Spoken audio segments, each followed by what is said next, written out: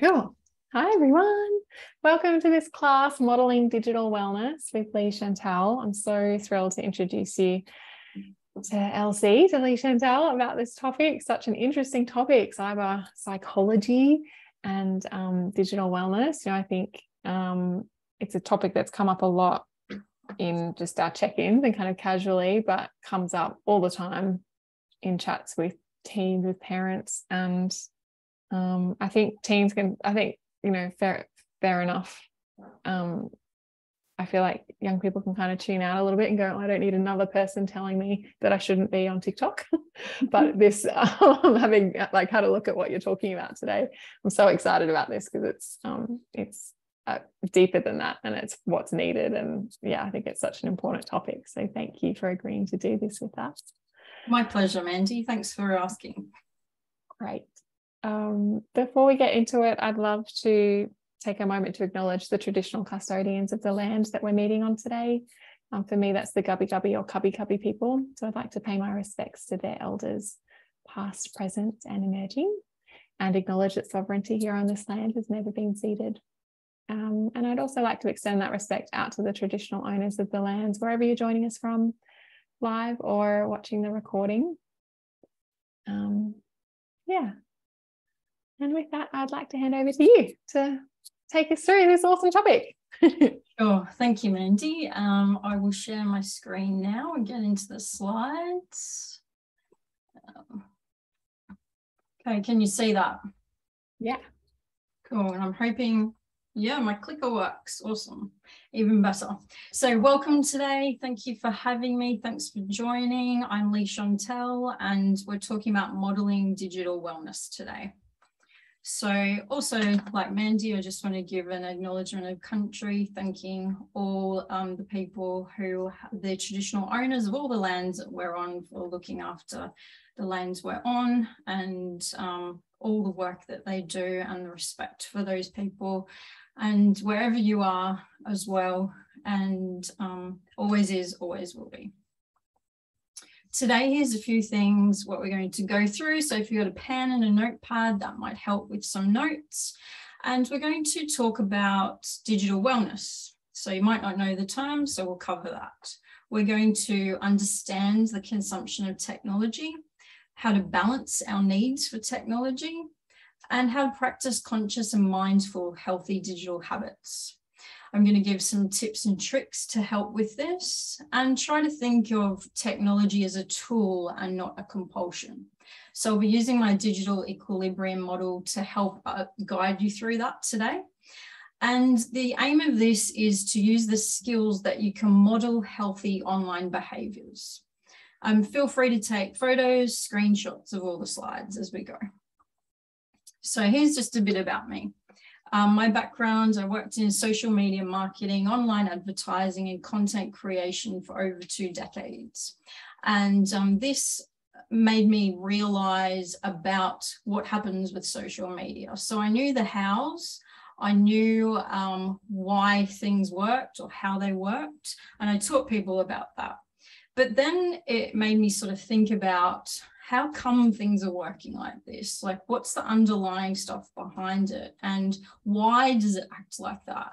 So this was really interesting to me. And that led me to think about, why do we behave, think, and feel certain ways because of the influence of the technology? And also from that, how have these online social practices actually changed the way we interact and communicate? So that cannot just be how we interact with people online, but also in person, how that's changed. And I had 2 inspirations that inspired me to study. One is Sherry Turkle, and she's a lecturer and an author from MIT in the US. And Jamie Bartlett, he worked with a think tank called Demos in the UK. And he now does a lot of work with BBC, including a podcast and a book, The Missing Crypto Queen, it's called. So all about a lady called Ruja and OneCoin, which is a blockchain thing, and how she took a lot of people's money. And this inspired me, all this information that Jamie and Sherry and all these things I was thinking about and became passionate about cyber psychology. So when we think about cyber, that's, you know, the digital space, that's technology, that's devices, and psychology is the thoughts, the feelings, and the behaviors that we have. So that's how that's linked. And then cyber security, how we deal with security online, and digital well-being. So the well-being in regards to digital spaces and digital and technology. And I'm really mindful, I'm really interested in mindful and conscious use of technology too, and how we can encourage other people to do that.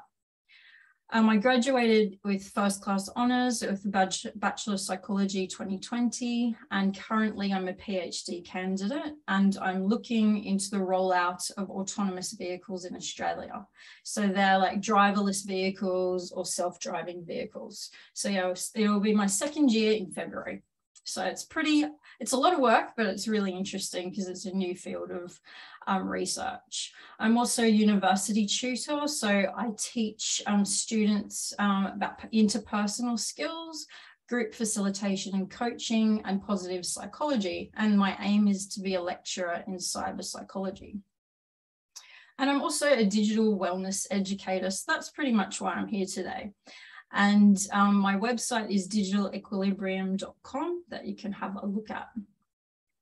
So I'd love to hear about your digital habits. And what you can do is, if we had a lot of people here, I would ask you to maybe type in the chat box or raise your hand.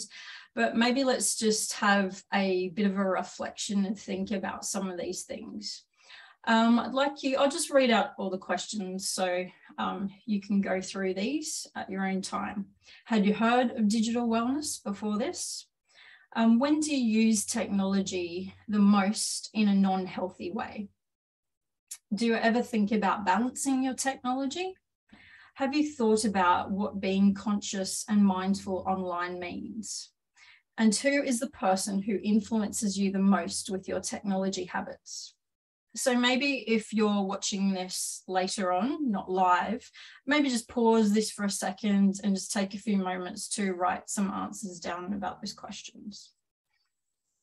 But we'll move on. So the biggest issue that can be wrapped up in like a really succinct way, in a really concise way, is from Sherry, as I mentioned before, one of my inspirations. And she says that we expect more from technology and less from each other. So we're excessively using technology and digital devices, and this comes at the expense of other aspects in our life, whether it's our relationships, our sleep, what we can or can't do at work, at uni, at school, those sort of things. And we need greater awareness of how technology works. You know, heaps of people turn on their phone, turn on their laptop or computer, and they have no idea about how things work in the back end and the behind the scenes. And because of this, why do we think, feel, and behave certain ways? And how do we balance those sort of aspects? So because we're in this always on digital culture, we need digital boundaries, because they will help to make us thrive in not just the online spaces, but also in the way we interact with people offline. And without these digital boundaries, this can turn devices from tools into compulsions. And here's a few stats.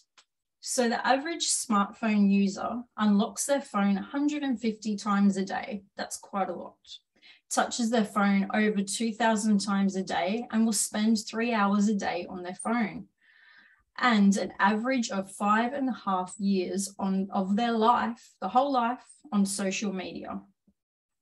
A lot of smartphone users, over half, cannot go for 1 hour without checking their phone. And I'm sure you do it as well, where you compulsively look at your phone because you think you've heard a notification or it's buzzed or something like that. So 67% of people do that without a ring or a notification or anything to get them to respond. We're just automatically doing that, and we've got used to that. So digital wellness, this has come because heaps of people are overwhelmed by their digital use and their digital sort of compulsions.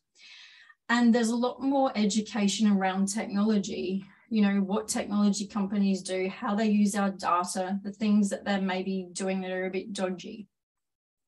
And this has led people to want to have technology balance in their life, which is where digital wellness comes in. And the term digital wellness just means an optimal state of health, personal fulfillment, and social satisfaction that each individual is capable of achieving with technology. And because of this, it's no longer a luxury to have digital wellness. It's a necessary thing. So here's my digital equilibrium approach, or my model. And digital equilibrium, so equilibrium is one of my favorite words, just means balance. And the idea with digital equilibrium is that we create lifelong healthy digital habits to thrive online and beyond. And there's 6 different elements, which you can see on the image, and these all need to be understood so that we can balance them.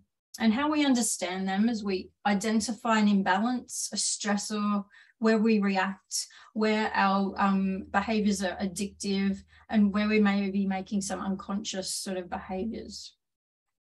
And when we know that, we can manage and change these negative and harmful behaviors into positive and digital healthy habits.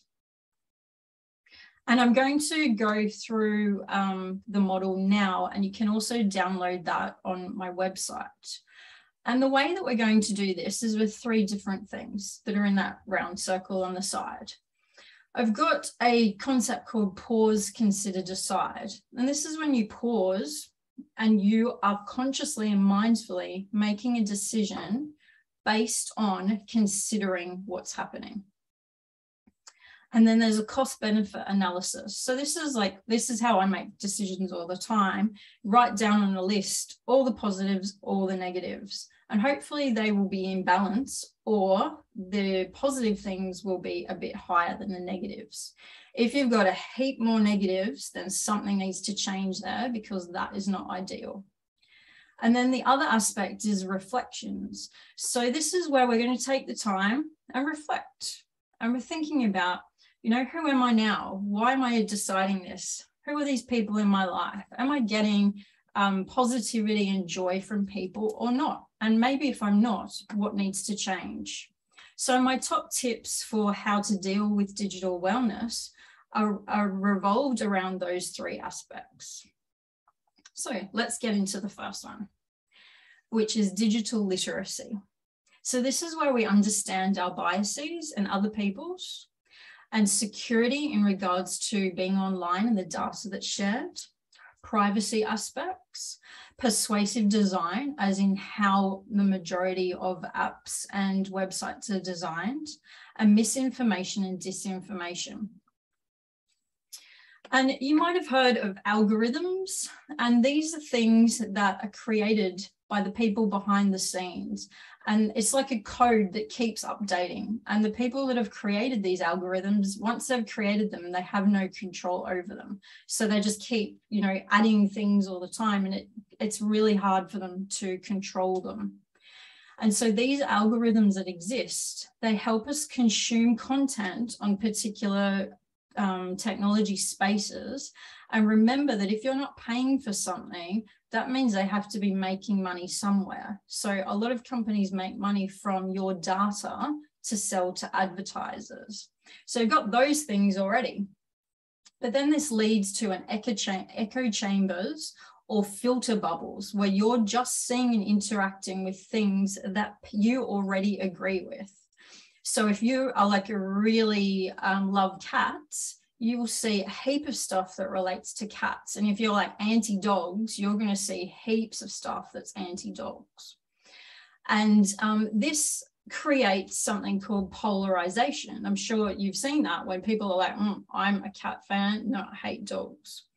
And this happens online, but because of the algorithms and because of a thing called reach, this just goes out into the ether, and you can't have much control over it. And this polarization it means that people that have differing views, the ones who are the loudest, they will be heard the most. It doesn't mean they're the most correct or that everyone agrees with them, because the majority of people have moderate views. The majority of people, I like cats and I like dogs, you know, so those people are getting silenced more because they're feeling, oh, but everyone's saying they feel this way, or everyone's saying they feel this way. But those people are being silenced because they don't want to get into debates or be, you know, literally silenced by these other people. And then, so these are just examples of some of the way that technology is used in an exploitative way. And this happens because we don't understand how things are created, how things work, and how they impact us. And a big issue too is the lack of regulations and laws, in particular with the US. A lot of the technology companies and people in charge of technology are just allowed to do whatever they like, and then maybe they're told to rein it in a bit later. The European Union has some really good regulations and laws, but Australia, we're pretty lacking in a lot of that still. And there's a heap of unintended consequences that have come from the way that these technologies are designed. And this can be mental health, democracy, and discrimination issues. So some of my top tips here. I hope you've heard of a messaging platform called Signal. It's my favorite. And instead of using, say, Facebook Messenger, which is really bad, anything to do with Facebook Meta is going to be pretty bad in regards to privacy. So Signal is a really good one to use instead. And instead of using Google, DuckDuckGo is a really good internet search. And always update your privacy settings, whether it's online when you're signed into Google, for example, or whether it's any of the apps that you use. Just go through. I go through my privacy settings whenever I get a phone or whenever I get a new app or something I download. I just look through every single thing first. And then we'll look into understanding biases. So here's a really good image from The Verge. And this is like telling us to look deeper. So when we're seeing something online, it's telling us, you know, when you should be worried. So for example, you've got a strong emotional reaction to it. If that's, like, say that comes from outrage and whatever the latest outrage is of the day, when you've got that strong emotional reaction, that's what people are looking for. So maybe you spread the word or you react to it. That's what, you know, that's what people want. And you want to immediately share that because it's, you know, it's upset you. So you want to share it as well. And then, you know, check out the link, like who's actually sharing this stuff? Is it someone who is reputable and can be trusted or not? Where's it come from? You know, there's a heap of quotes I see online and they attribute them to, like, you know, God or someone from years ago, like Aristotle or someone from years ago, but it's not them who've said it. And you have to do a bit of research first to see where the quote came from. So think about those sort of things, but other things can be used in a really bad way, like in regards to politics, for example. And then what's the context? Is someone just trying to be funny? Like there's a heap of websites like The Onion, The Tutor that are satire places.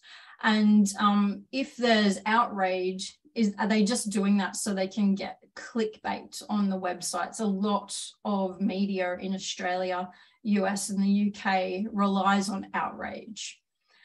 And, you know, weigh up the evidence. What do you believe is right and wrong? You know, if you know something in particular about something, but they've missed out all the other things that you also know about it, why have they done that? So think about these things, your own biases and other people's as well. And I want you to pause the next time something upsets you online. And I want you to consider, why do I have a strong emotional reaction to this? And hopefully you will decide not to get caught up in the outrage. Look into the topic later, like maybe sleep on it, always a good idea. Sleep on it, calm down the next day, and you can act instead of reacting. There's a really great documentary called The Social Dilemma, and I suggest you have a watch of that on Netflix if you haven't seen it before. And they've got a website too with a discussion and action guide that I've got later on in the slides. Let's move on to meaningful, beneficial relationships. So meaningful interactions are where we have mutual influences that focused on honest, creative, inspirational, knowledgeable, positive people who bring you joy. And beneficial relationships are the connections and the support. And these are made up of quality interactions with people. And, you know, all this infinite choice that we have, it's online, it's everywhere we go. It's like when you go to a restaurant, they've got 100 menu items and you're like, where do I even start? Do I want noodles? Do I want rice? So all of this is in our heads all the time. It's just there's too much choice. So that leads to overwhelm. But when we're making choices, there's two different types of people and how they make choices and whether or not they're happy with the outcomes. They're called maximizers and satisficers. So a maximizer is someone who will just always seek for the best. They compare their decisions with others. They use more time and energy when they're trying to make these decisions. And when they've made a decision, they're totally unhappy with the outcome. And on the other side of the coin, you've got satisficers. So these are people who accept good enough and they don't obsess over other options. They can move on after decisions and they're happier with outcomes. So when you're in a conversation, try to interact in a positive and active way that encourages meaningful conversations. When you're interacting with people, try to move beyond the superficial and the surface levels. And meaningful interactions lead to beneficial relationships when expectations between individuals are created. So next time you're viewing the massive amount of people that you can follow and connect with online, I want you to pause. Do you really need to follow anyone else? Or maybe you should just focus on the people you're already connected with. So hopefully you'll decide not to get distracted with all those options and you focus on the already existing relationships you have. And hopefully organize to catch up in person with people that you enjoy chatting with. So try to focus on interacting mindfully online, connect meaningfully with people, and don't get caught up in superficial interactions and conversations. And let's move on to... And can I just pop in there just for a second? Yep. Just mindful that we're talking to younger people too. So that meeting people in person part, just, you know, like not strange old people that you don't actually know from your real life before you go meeting them in person. That's a very good point there, Mandy. So yes, people that we actually know who we've met in person before or who our parents and families know in person, not random people that we think we know from being online and interacting with them. Very good point. Okay, moving on to the next one, mindful and conscious decision making. So this is where we're choosing where we direct our attention and we're having less reactive responses. So this is where we're acting but not reacting. So you're taking a breath first. This is where we're using intentional and active technology, like you're going online to check your messages from your friends. You're going online to, you know, read an article or something. You're not just scrolling on your phone for hours, you know, while you're waiting to go to bed or waiting for your parents or something. So the key thing here is when your devices are intrusive, you will be reactive. So remember, like I was saying about the notifications, that we're already reacting to, even if we don't have notifications, we're already reacting to that. So we want to try and train ourselves to not react to those sort of things. And rational and emotional systems control human decision-making outcomes. And both of these systems have different associations in your brain. So when we're using mindfulness, this is a conscious perception of the present. And this is achieved when we're open, receptive, and non-judgmental. So when we're using this intentional approach, we can holistically think about all the how, why, whens, and all that of how we interact with technology. And this can lead us to the effects of our choices and allow us to make better decisions. So when you're trying to be intentional and mindful, you can do the pause, consider, decide, which we're going through quite a bit today. And there's another thing you can think about, which is halt.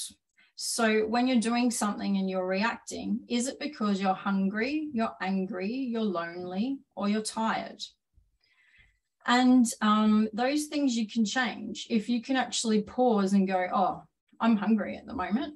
What can you do if you're hungry? Instead of going online and scrolling, you can just go and make a smoothie or something. And then for the active use, this is where we're actively using technology beyond just the passive ways and thinking about the who, what, when, where, and why to show the impacts and allow the better decisions.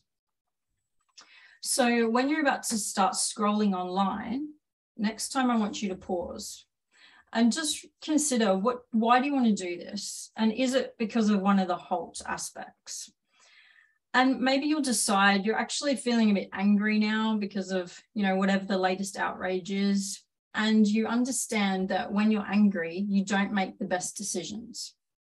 So therefore, you're just going to spend 10 minutes only, maybe set a timer if you need to. And you're going to look at some really cute animal photos because they always make you feel better, or some videos, and then you're just going to log off. So think about your social media usage and whether or not your values line up with how you're spending your time. And write down changes you'd like to make, because when you write down a goal, it makes you 40% more likely to achieve it. So halfway through the model, so I want to do a mindfulness exercise with everyone now. So if you're able and willing to stand, that would be awesome.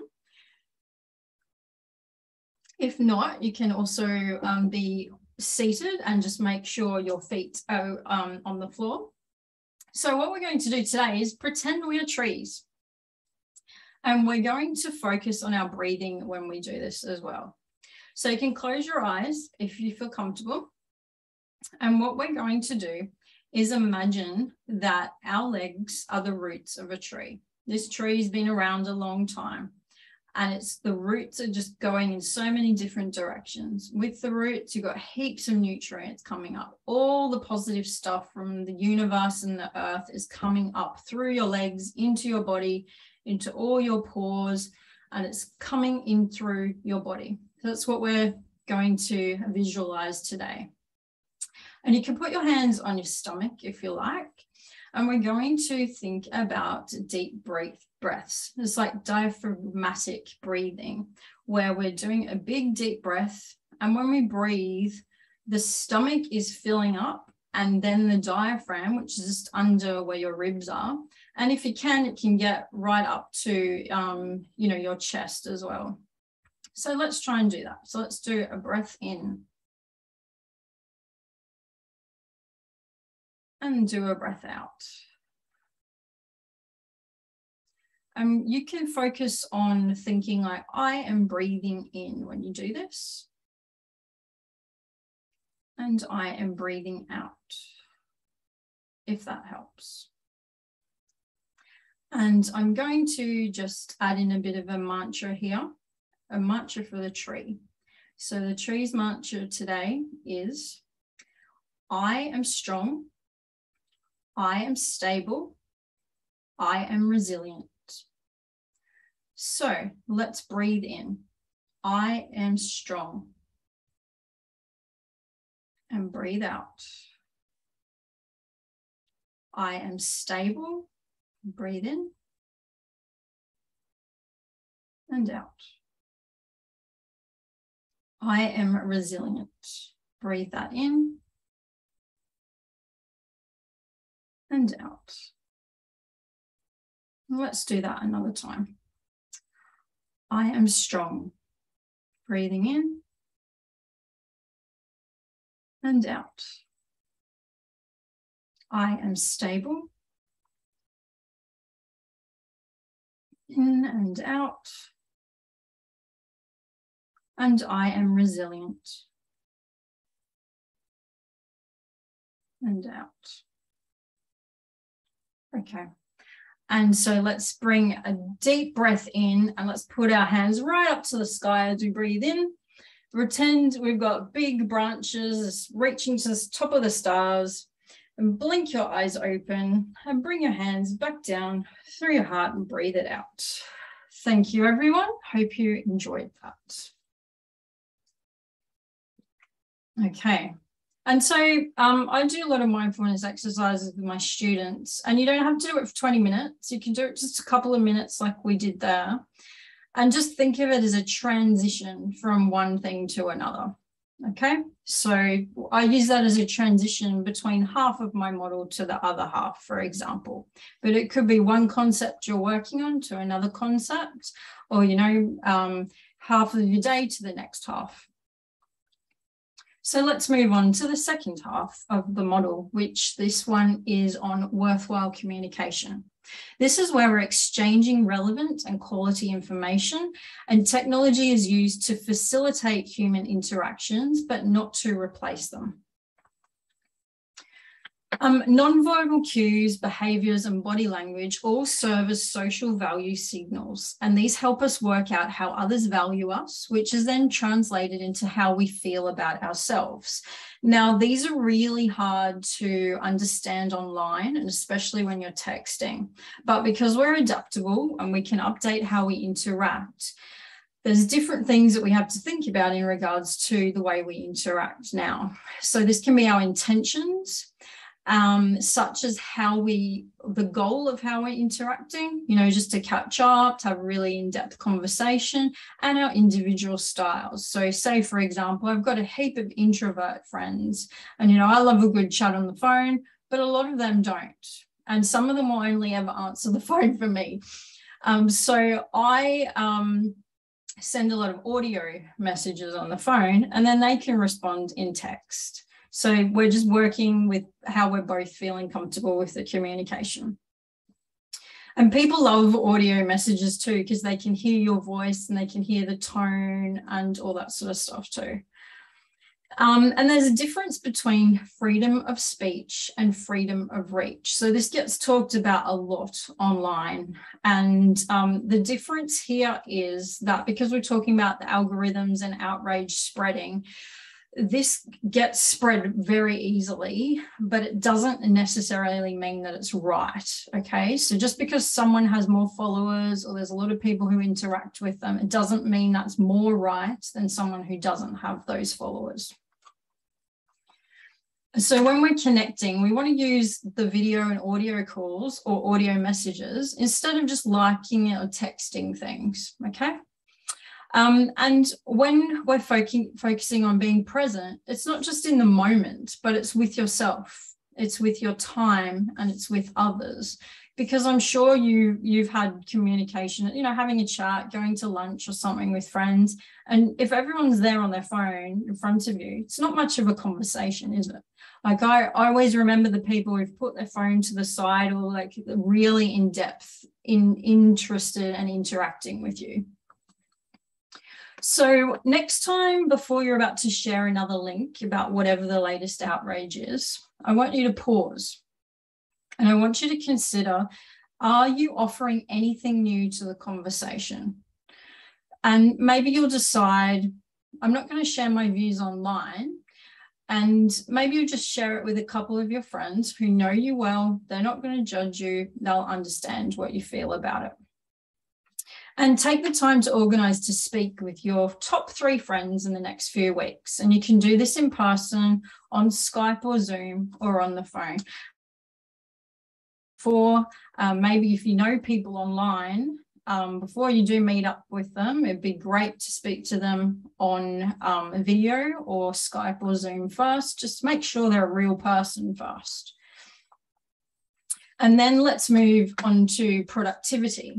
So this is thinking about being efficient and using our time and energy in a really good way. I love time and energy management, all about it.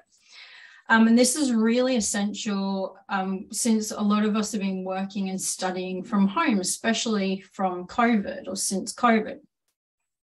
And we really need to focus on minimizing distractions here, because when we minimize those distractions, we can emphasize the focus on goals that we need to achieve. And this is a balance of all different things. It's not just your work and your financial goals. It's like your mental, physical, spiritual aspects as well.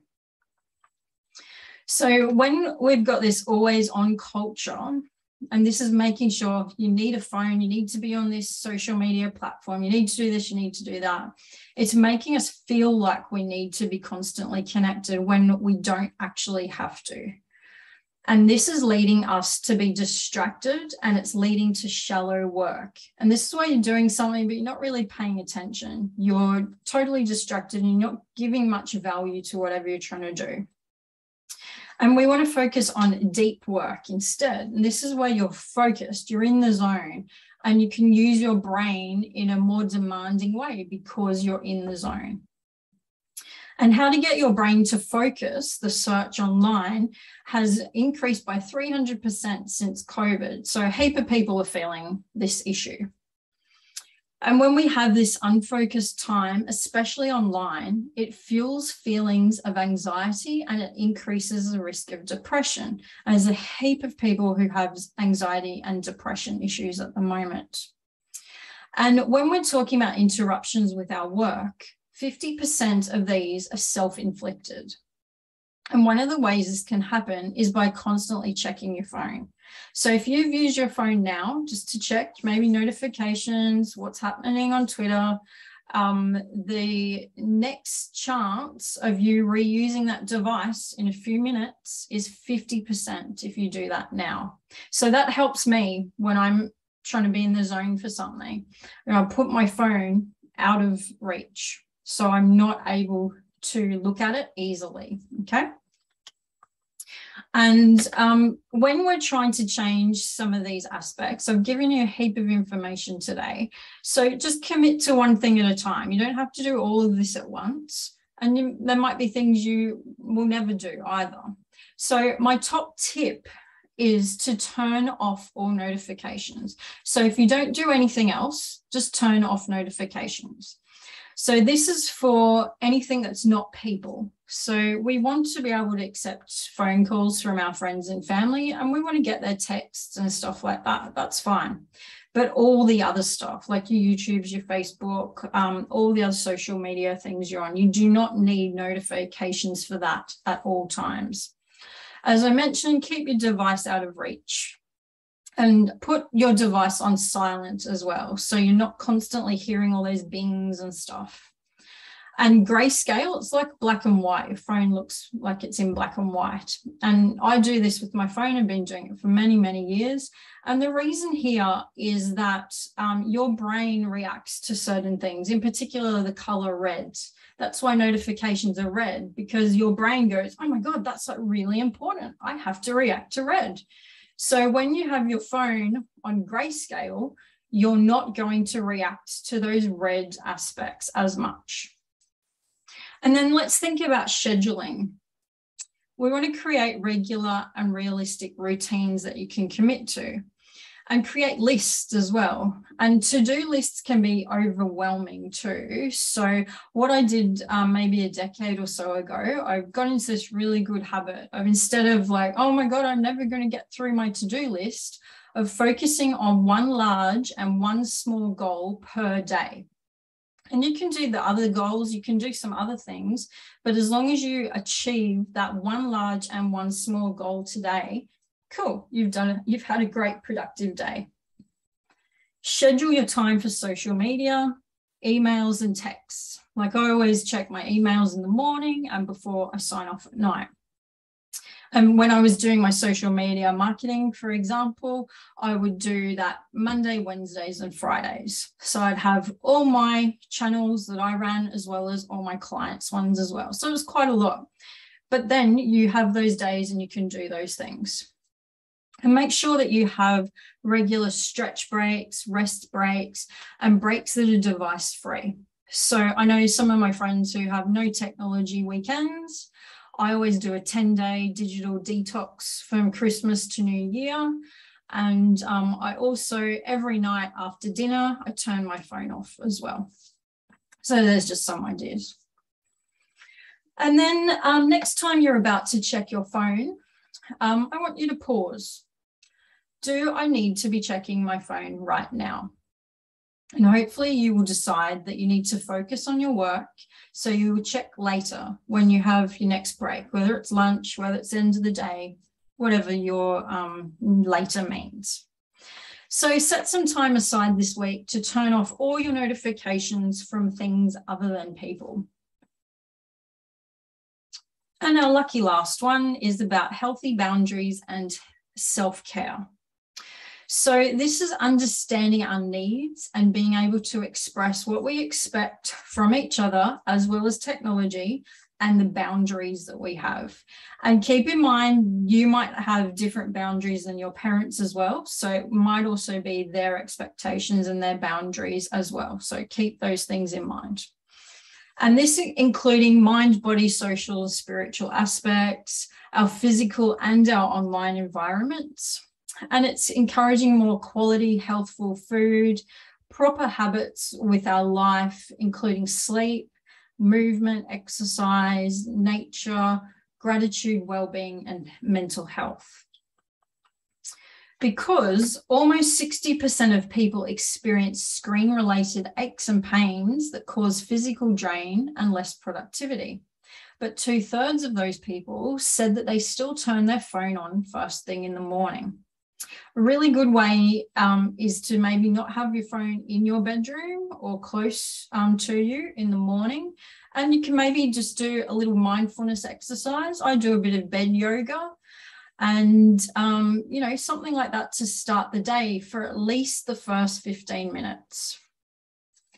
Higher social media use is correlated with self-reported declines in mental and physical health and life satisfaction. And this is a really big thing, and this is a really big issue at the moment, but a really easy thing that we can do is to go outside. I love swimming, ocean swimming, quarry swimming, running, yoga, all that sort of stuff. And I always feel better when I'm outside in green spaces and blue spaces, because nature is an antidote to our overwhelm we feel, the fatigue we have with the constant attention that we need to give to so many things. And it enhances the way that we make decisions and the way that our brain performs. So one of the things you can think about is this little term that I have that is move a muscle to change a feeling. So this is having regular breaks away from your devices. It's moving around, in particular in nature, if you're able, of course. And this is improving all those things that are helping us to learn and understand. And think about decluttering space as well. So when you organize your physical space, this is really helpful for your mental space as well. And think about decluttering things outside of that as well. If you're, you know, following thousands of people online, do you really need to be following that many people? And are you getting something from the people that you're following as well? Because, you know, some people can be quite toxic, and you want to bring the joy and the happiness into your life more. And sometimes we have to like really focus on that because of the chaos in the world. And another thing is we need to log out of everything at every time. So any website you go on, any app that you use, log out every single time. And this acts as a barrier as well. So think about convenience versus security. It's easy and it's convenient if you're always logged into something, but it's better for your security if you're not. And it's also better because if you have to sign into something, you have to think about it first, don't you? So this is a chance for that pause, consider, decide. You're pausing. Do I need to log into this account at this moment? And because you have to log in and do something physical to that, hopefully, maybe you won't then. And I want you to focus on the things that you need to make time for. So this is things like positive people, things you love to do, good sleep, regularly timed sleep, Not using your phone 30 minutes to an hour before bed will help with that. Yoga, meditation, mindfulness, more greens and whole foods in your diet. Being grateful. One of the things I always do at the end of the day is 3 things I'm grateful for. Thank you, universe, for this. And sometimes it's hard. Sometimes it's really hard to find something to be grateful for. But it's even just, I got up, or I am still living and breathing. My muscles are working. I was able to, swim 1.2K the other day. Whatever it is, like there's always something you can be grateful for. And there's really good studies about once you get into the habit of being grateful, how it changes your mind and gets you to focus on all those positive things more so than the negative. And this can also help when we're doing more creative and inspirational stuff or around people that are doing that. And even, like your favorite music. I've been to see a few bands lately, and it just gets you in a different mindset. And yeah, you can see some of my lettering through these slides as well. So being creative and doing the lettering, I love all that sort of stuff. And learning and experiencing something new is also really important. Having the device-free areas and device-free times. So here, when you're at your desk for a long time, I want you to pause and consider, could I use this moment to move a muscle and change a feeling? And hopefully you'll make a decision, take a short break. I'll go outside in the sun and do some stretches. You can walk around when you have a cup of tea or coffee, go for a short walk around the block with your dog, catch up with a friend.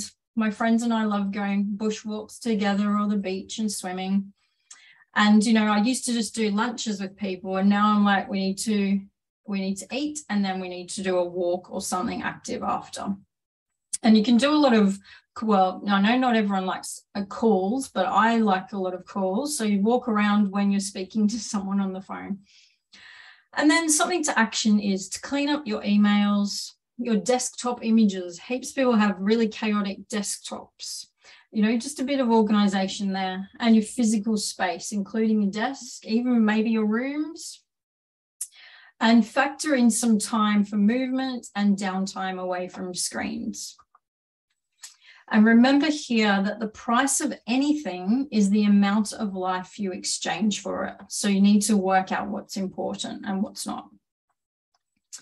So I'd love to hear some of people's thoughts and after they've reflected on this, but maybe if you're watching this not live, you can just pause this and write down a few things.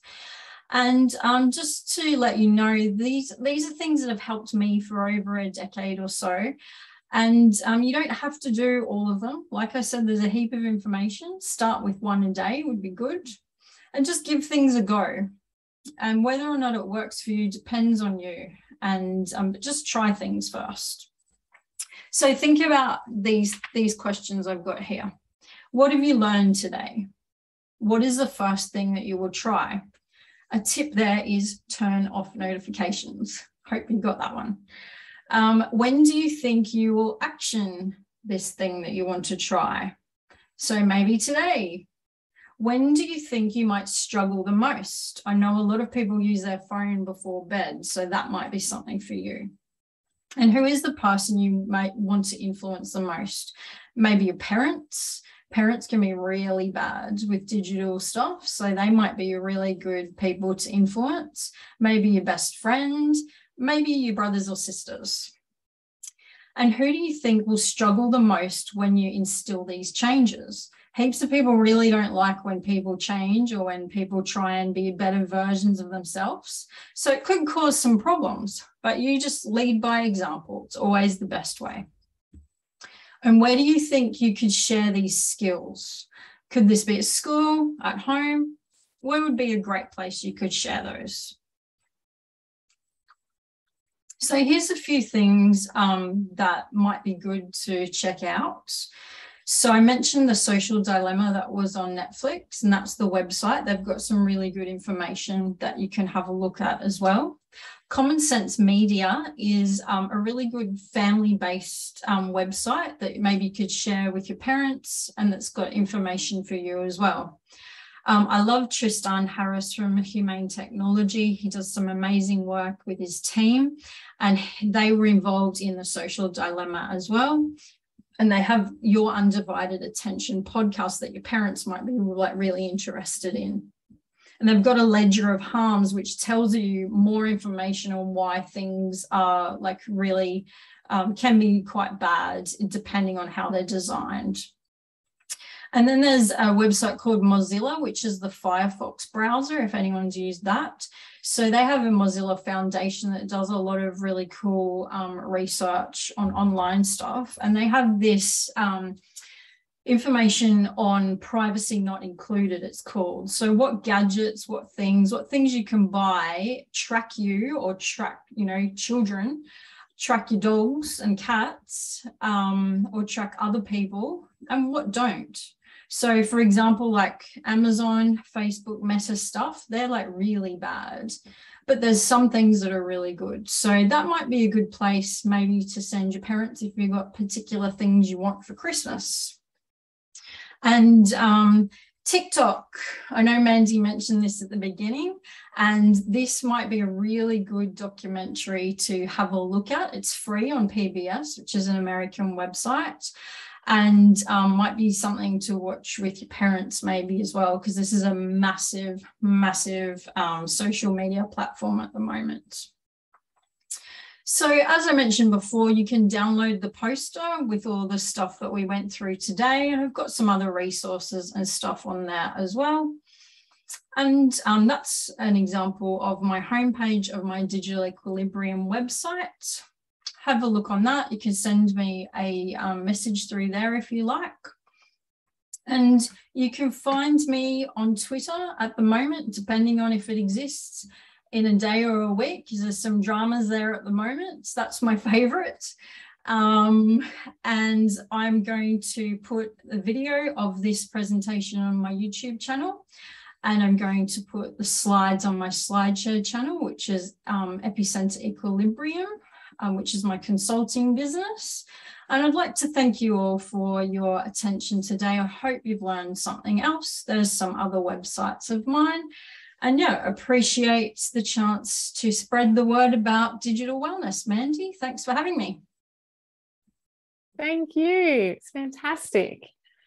I might stop the recording and then we could share what we learned. Does that sound okay? Sounds great.